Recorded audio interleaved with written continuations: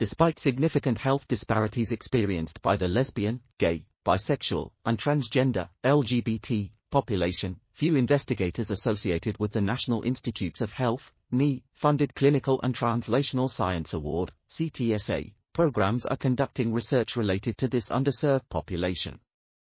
To address this issue, we organized a half-day workshop aimed at increasing researcher readiness to conduct LGBT research.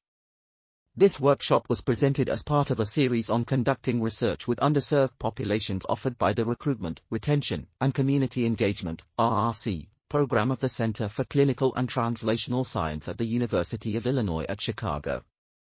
6 LGBT health research experts provided focused presentations. These presentations included summaries of significant health inequality issues, theoretical models relevant to research on LGBT health, best practices in measuring sexual orientation and gender identity, recommendations for recruitment and retention, discussion of community engagement, and ethical considerations in conducting LGBT research.